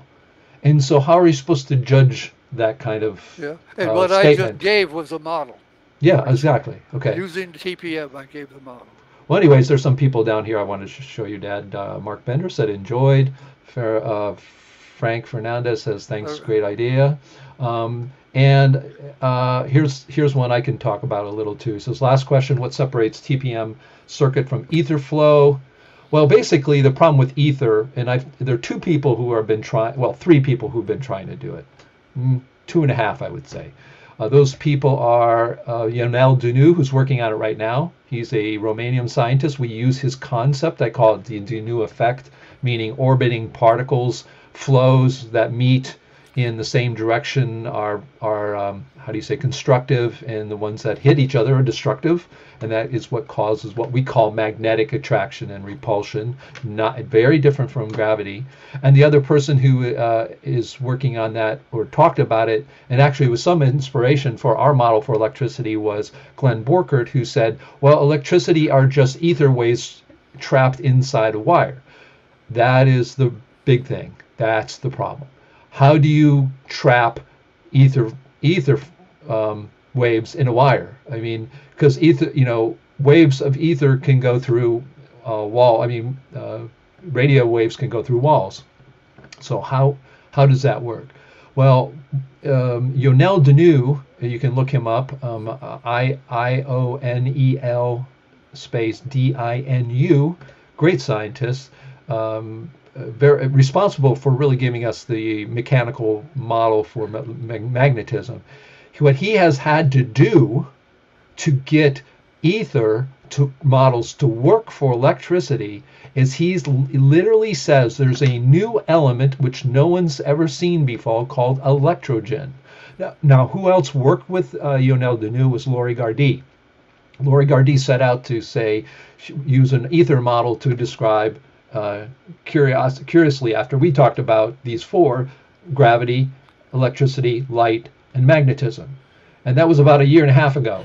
And it just sort of disappeared because it's really hard. There's really big problems. I'll give you some problems with the ether. The ether, again, to keep it inside the wire, you have to postulate a new whole element in the periodic table called electrogen, and that I have a model, now I've got to invent something to keep it going. It's like special relativity. You have a special relativity model, you have decay, that is radioactivity. What you measure, it's perfectly logical, but if you apply special relativity to decay, you got less energy than you expect, so you invent something. Dark matter you invent the neutrino. You invent these things because your model can't handle it. So And the other big problem with I even asked Yonel Deleu a couple months ago. I said, you are the one who came up with the spiraling ether as magnetic force, right? Magnetic fields. Well, light is supposed to be propagating through that. If ether is the medium of which light goes through, and you have a magnetic field being ether in going around, how come is it that magnetic fields don't bend light? So the whole thing about ether models for electricity, number one, very few people are working on them. I think the only person even trying it is Yonel Deleu. So you can look him up. He's had to invent another, and to me, it's like Occam's razor. If you've got an idea and you've got to invent a particle because, unless you have some clue. For instance, we have a G2 particle. Oh, you have, well, look at Coulomb's law. It looks exactly like a gravitic equation from Newton. So we do have at least some clue that that's there, whereas keeping magnetic fields in wires is really hard. Hey, Dave. Bob Gray, I've been going through the questions. Earlier, Bob Gray had a question about G1s in the circuit wires, what keeps them there. And actually, that when I describe how parallel resistors work, you'll see that G2 gravity is the force that controls the direction of the G1 particles when they reach a junction. And they also, because of that force, like I showed on the magnet, where you had two strong forces on either end, where you got in a wire you got two strong forces this way, and at the other wire you got it this way. It's slowing down, and this one slows it down, this one pushes it up, and it helps make it turn the corner. It is a great question, Bob. I asked the same question, and we pondered that for a while, didn't we? I mean, why is it that? I mean, you have That's true. My dad says it, and my dad says, well, this is why, and he and I don't believe each other. Because we will not confirm, and that's the way people should be, folks. Don't believe us. Look at the particle model. Decide for yourself. So I would tell him one thing. He goes, no, and then he'd come back to me, and I would tell him something. He goes, no, but G2 particle, I don't care about that. And then he comes back to me 3 months, 4 months later, and says, oh, there's going to be a G2 particle. But I was looking at something like this. You've got a wire, coming into another wire, and it goes both directions. Why doesn't it just go flowing out on this junction, right here? Why doesn't it just keep going? Well, there are forces. The forces, you can imagine, these are like big things in the universe. They have gravitational force, and the gravitational forces on something like this in this direction is much greater than when they're there. But the parallel resistor not only explains why the G1s decide to go which way they go, but then when you apply that to a large circuit, coming out of the battery, you go to a large circuit, a little bit goes this way, you got to have a lot go this way. How does it know to do that? Yeah. The parallel resistor explanation is the start to an answer for that. Right, yeah. And again, folks, this is why we call our book, Universe Hack 3. Because we have more or less a Turing machine with the four movements of particles in the universe. So that's what we have, and so we have to hack the universe with those things. That is, my dad and I have to take that model with the four classifications. Random direction for gravity, looping for magnetism, just flowing for electricity, and waves of particles flowing together for light. You got to take those four and somehow hack the universe, explain the universe with that at the different levels, because you need all the different levels. All those four occur at all levels. And we are hacking the best we can. We've done pretty well. We think we have a pretty good answer for rainbows. There's the diffraction, where you have a pinhole where light goes through it, and you can see the scene on the back, right? And it flips. Dad and I don't have a great hack for that yet, right? We're not agreeing yet. Yeah. Oh. Okay. Well, maybe Dad has one then. Well, we both sat there and talked about. You had your concept, I had mine. and nobody walked away happy. Right, that's true. And I don't think we're there yet. But again, so what we have given a system called the particle model, the Turing machine for the universe, made of how do you say, Newtonian mechanics. How we hack the universe with it, we're the first ones to try. Is it right? We don't know. So yeah, and it Well, could be wrong. I made a comment in the book when we give you impressions. You work with it like we have, and you get to thinking, "Wow, this is great. This is great," and you ask yourself, "Could this really be real? Could this be the real world?" And then I get a bit of caution by saying that we don't have direct evidence for any of it. I have no meter that counts G1s as they go into a resistor and as they come out, so I know how many left. There's no meter that gives me direct evidence of what's going on for none of it. So without direct evidence, there is no proof. Yeah. But the experiments are indirect evidence. I have voltage and current as evidence for the model. The model predicts a certain behavior that way, and it verifies it. But I got voltage and current. I don't have G1 flow. We have indirect evidence, which is supporting evidence. Now, if you get enough supporting evidence, if it builds up, just like relativity, they claim they have supporting evidence. You get enough of it, you start believing it's real. That can happen here too, but there is no proof for this. So, if you're hoping to say, hey, well, I'll jump on this bandwagon because we can prove this and we'll prove that. Worked 6 years on this, and I don't have one bit of direct evidence for this model. But I will tell you, if I were to I'm going to give you my honest opinion, as if even if it wasn't my model. One of the things that we never answer for the public or people, or I have never had an answer, is what is this stuff? We talk about for instance, we have a person here, quasars, electromagnetism. Well, what is electromagnetism? What is it? We talk about it, we write equations for it, but if a person on the street who doesn't want to know all the technical details or anything, they just want to know what it is.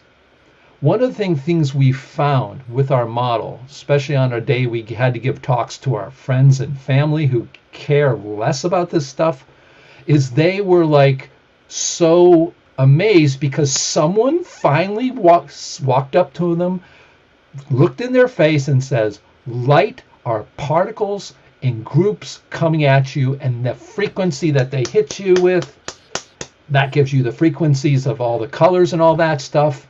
That's what we think it is.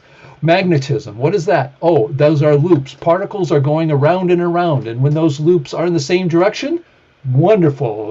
That kind of situation attracts. When they hit each other, that's a repulsion. They go, wow, what causes gravity? Of course, many of us know the graviton, but they don't. What's electricity? Oh, it's just these same particles flowing. It's all what we have given the public, right or wrong, is something that it gives a physicality to everything in the universe. Even if we know that a nucleon, if you universe hack 4, if you get the book, we talk about that. I talked about it a little last week, that the Jeff Yee's configuration of putting these nucleons together have equations that make the electrons, the G1 particles, stay in this kind of orbit. Yeah, because of the G2 field, all of that can be explained. It can be hacked, can even be modeled. The thing is, though, is all of the models always have some magic in it. There's magic. If you got the ultimate particle, it's magic. Because what makes that particle? I don't know. Because it's an electron, like in the standard model. It's got a negative on it. Why does it have magic? Charges magic. Fields that have no physical explanation are magic. And that's why we get into all these arguments. So, right or wrong, in my opinion, this is the first model that actually can try to give physicality everything in a Newtonian sense. And that the new models out there, Borchert's model, Yonel Deneu's model, our model. There's some other people. I think Laurie Gardi was working on a model as well. All of those people agree that things like charge are magic, and we have to explain them without the magic of plus and minus. And so these things are happening. So to me, that what makes us satisfying this work is that we finally can walk up to somebody on the street and say, well, at least according to this model, this is what light is. This is what gravity is. This is what magnetism is. So when somebody sees that, they can in their mind say, oh, this is a magnet, and there's things flowing around it. Oh, atoms stay together because the same G1s are going around nucleons, and they cause flows, and those flows either conflict or they react better together, and in their mind, they can create stuff. So again, right or wrong, it is the first attempt, in my opinion, to see a model that everybody says, no, this works for the whole universe. I've heard it. But it's all symbolic. It's arbitrary systems with arbitrary attributes with no physicality behind it. And then you get people literally coming up to me and my friends at my work who are pretty bright saying, of course tensor equations are real physical things. I'm thinking, So anyways, I want to thank my dad for his presentation. Dad, thank you so much. I think it's really remarkable the simple experiments that anybody can do as long as they have a 7.5 volt By the way, meter. You could rent it for about, I rented it for $150 a month. Rent you a meter. You can duplicate these experiments very easily in your own room. Yeah. So, okay. Well, thank you so much, Dad. We're going to be getting out because we are time, but I really appreciate it. And let's all go out. And again, next week, be sure to tune in. We got Eric Reeder coming in and talking about the history of quantum mechanics. And also, he's a person who has some ideas beyond quantum mechanics where it goes wrong, but he's going to talk about the whole history of it. And of course, thank you everybody for your support, and we're going to head on out as normal.